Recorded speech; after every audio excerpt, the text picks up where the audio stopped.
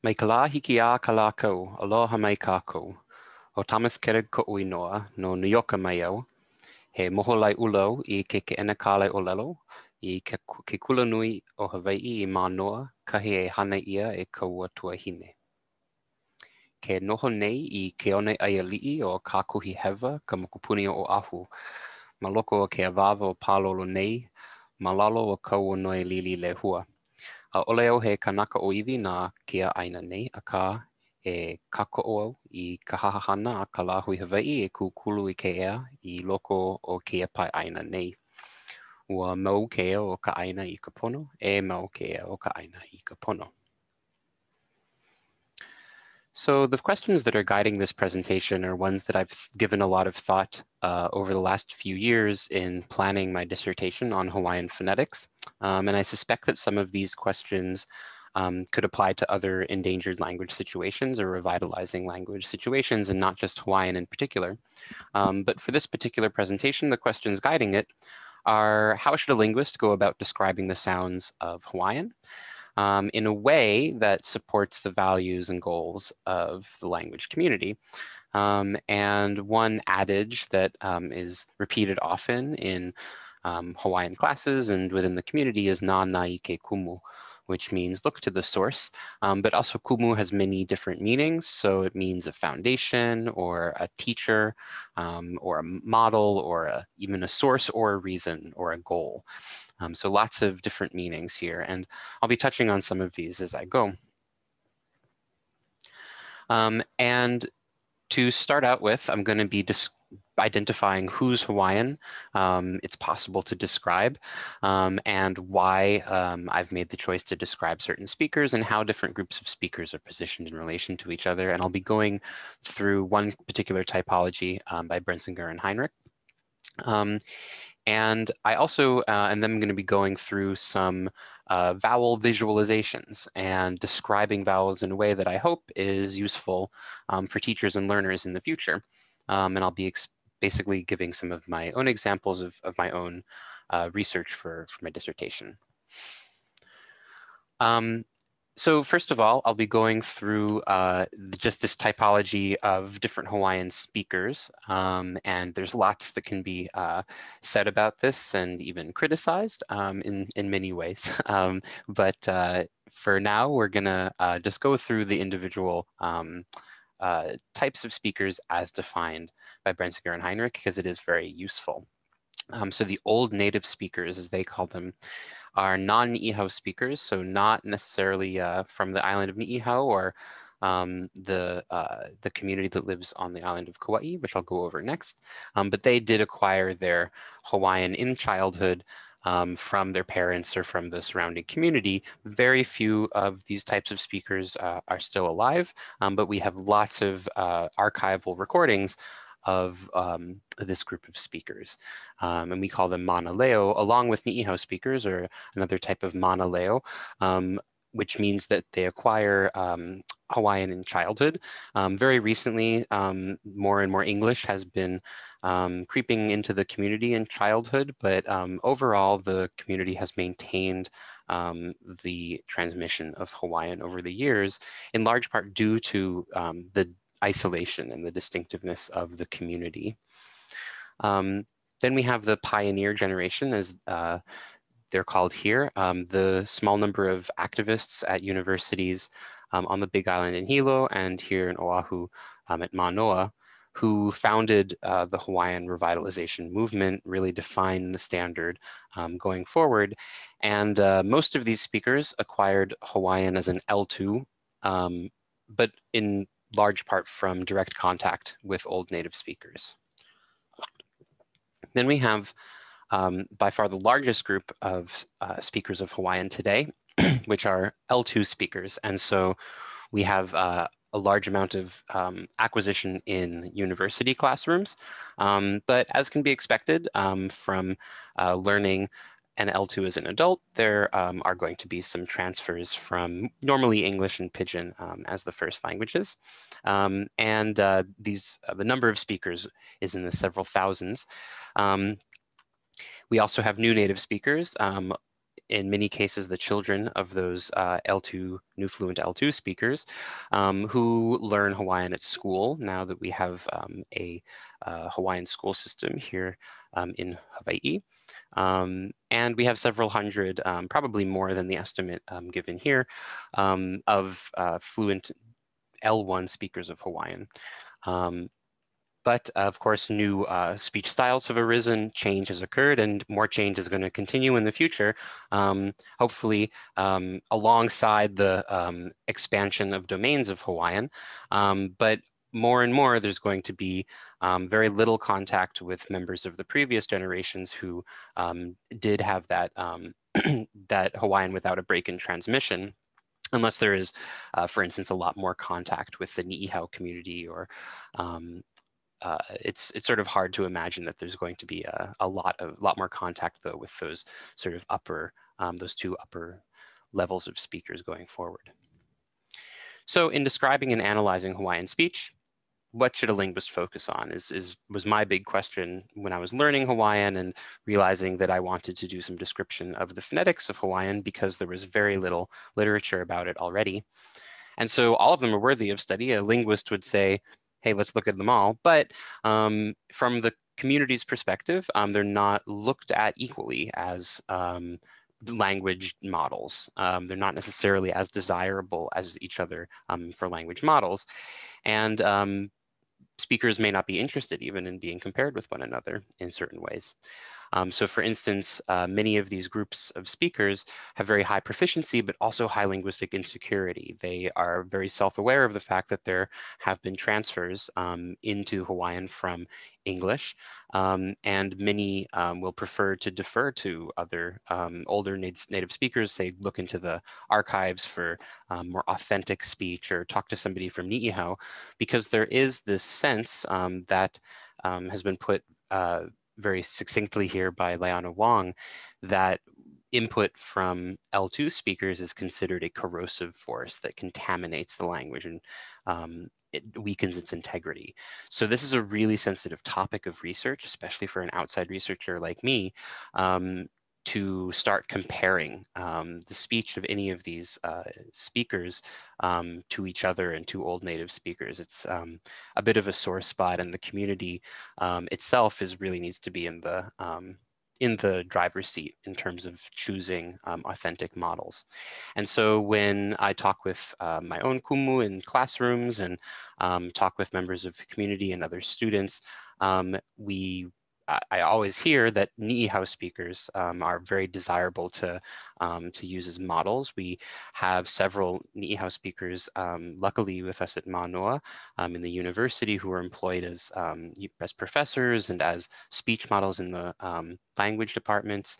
And even though this community does have a high degree of isolation, is perceived as a distinct group and a distinct dialect, there is some amount of contact here. And the old native speakers, that this group that's really very few in number now, there's hundreds of hours of video and audio archives. And so students actually do end up using these speakers as models in many ways as they're assigned in classes, as people look through these recordings and listen to them. And so even though these represent varieties that no longer have native speakers in many cases, many of the people in the community who are learning Hawaiian can trace their own ancestry back to these very speakers and to the communities that these speakers were from. And so there's a very close connection in terms of identity and in terms of gaining cultural knowledge from these speakers and from these wonderful archives. And so in going back to those original questions that have been guiding me in this presentation, as I've been learning Hawaiian and figuring out what is my own kuleana, what's my own responsibility, and what are my own limitations and such in being a phonetician working on Hawaiian. Essentially, as a linguist, I can choose to make a description that reinforces connections to the people, the speakers and the speech styles that are looked to by the community as models, as language models and sources of knowledge. And so going forward, you know, as I had this broad goal of creating an acoustic description of ʻōlelo, and I decided to go with a description of those old native speakers. And for now, for this particular project, I'm putting aside data from Ni'ihau speakers, but those that could certainly be looked at in the future. And specifically, I'm looking at vowel pronunciation. And so the rest of this presentation, we'll be talking a little bit about some of the vowel pronunciation research that I've done. And the data that I've been using comes from a radio show, the Ka Leo Hawaiʻi, that was started by Larry Kimura in 1973 and really kicked off in a lot of ways, was an early catalyst for the Hawaiian language revitalization movement. And this archive has been digitized by the Kani'aina project based in Hilo. And several of the interviews have already been transcribed, and this is an ongoing project, but really a wonderful archive of content for analyzing. In my case, I happily got permission from Larry Kimura, who is on my committee, and so I've decided on an initial sample of 8 speakers to look at. And of course, this can be expanded to other islands and other speakers. This radio show went on for many, many years. And so far, what I've looked at is 1 male and 1 female speaker from each of 4 islands, Kauai, Oahu, Maui, and Hawaii. And so going forward in this presentation, I'll be zooming in a little bit on the speech of 2 speakers, Alfred Apaka Sr. and Lillian Victor. And I'll be showing some stuff about vowels. So why investigate vowels? Well, the vowel system of Hawaiian is very different from that of English. There's several instances where an English speaker might have difficulty acquiring certain differences. So e versus a, or o versus o, which are separate sounds in Hawaiian. Or there might be difficulty with these diphthongs, I, and I, or specific words that might not be pronounced the way that they're spelled. So you often hear meikai instead of meikai. And there is a little bit of literature on Hawaiian phonetics and phonology, but not very many big multi-speaker descriptions and not much written on variation, either within or between speakers or within or between words. And there's unfortunately a lack of learner accessible descriptions. So if you're a student, like I have been for the last few years of Hawaiian, and you're interested in pronunciation resources, we don't have something that's really searchable or done word by word or sound by sound or speaker by speaker, unlike, for instance, for syntax and word, for word meanings, we have this wonderful newspaper archive we can go to and search through. Not really anything yet for pronunciation in that way. But you can also look at vowels as vowel charts and visualize them, which is what I'm going to show you now. So what's a vowel chart? Just to give a little bit of background. You can represent where the tongue is in your mouth as you're producing a vowel. So if your tongue is very front and high and sort of up to the front of your mouth there, then you produce an E. And if it's low and if you go sort of back of your mouth, you get an ah. But also it represents these different vowel formant frequencies that our mind is processing to figure out what is going on in the speech stream. And phoneticians can plot these on a chart by actually measuring spectrograms and measuring these vowel formants. So for instance, an oo has a low formant 1 and a low formant 2, and an e has a low formant 1 and a high formant 2. And then ah has a high formant 1 and a high formant 2. And so we can get tens of thousands of data points from our archives, from the interviews of Ka Leo Hawaiʻi, and actually start plotting these speakers' vowel charts together. And so if we look at all of the speakers together, all 8 of those that I showed before, this is the short and long vowels of Hawaiian together on the same chart. And we see that they're sort of spaced out nicely there, except you see that a and e The long A and the short A are a little bit different from each other, it looks like, but otherwise the rest of them sort of look like they overlap a lot. But what I'm going to show you specifically is a couple of different speakers and some particular sounds and words that I think might be potentially interesting for teachers to use and for learners to use in the future, if that's something that there's interest in. So if we zoom in here to the e versus a, for these two speakers, so on the left we have Alfred Apaka, and on the right we have Lillian Victor. We have the word maikai, or words like loko maikai and ho'o maikai. And just that last ah sound, I've looked here at where in the vowel space is it pronounced. Maikai, maikai. So you can hear here that it's more of an eh sound than an ah sound. It's not maikai, it's maikei. Same thing for Lillian Victor. Ho'o maikai. So it's more of an eh in maikei, not here in the typical space where the rest of her ah sounds are. Or we can look at the a-o space. We have words like hope and a'ale and a'ole and a'ohe that can be pronounced as hape, a'ale, a'ahe, right? So these have o and a sounds in them. And it looks like both of these speakers are producing both forms of the word. So some a'ahe, some a'ohe. But what we see here, if we look at the following word after them, is that when there's no word following it, especially for Lillian Victor, it's more likely to have an O pronunciation. So for instance, we have versus. So you hear there's a word after it, vo, so it becomes a'ale, and it's not a'ole. Here we have the word hope versus hape. Right, so when there's a word following it, a little more likely for it to be the ah sound than the O sound. Looking here at the top of the vowel space, we have all of these sounds that might be a little difficult for English speakers to distinguish. So we have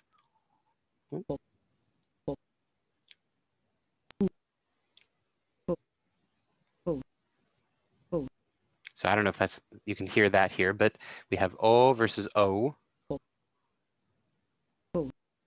And then we also have A versus A. And you can really hear the difference and see that it's, for instance, A starts out more towards the E and goes up to E.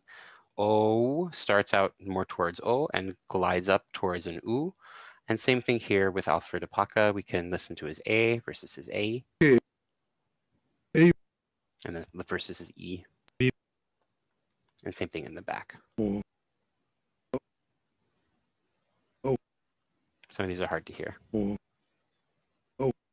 we go. And then we also have, we can look at the diphthongs starting with ah, so a short ah and a long ah. Here we see that Alfred Apaka may actually merge these two sounds, so I and I. But we see that Lillian Victor keeps these pretty separate. I. And those are very different from I. And then we also have the back versions. So we have that shorter O that starts in the central part of the vowel space and moves up toward U. We have ao that starts lower and moves up toward O.